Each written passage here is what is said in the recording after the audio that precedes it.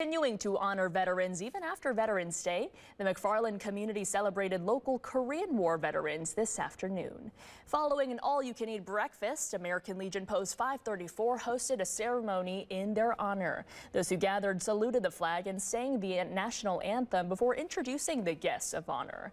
Edwards-Foye served from 1951 to 54 and says it was a privilege to be recognized at today's ceremony. Actually, I was quite honored to be called, because there aren't very many of us left. I get my American Legion magazine every month, and it shows all the people that are passing on. And hardly find any from the Korean War. Organizers say the Post honor is a different group of veterans every year during the ceremony.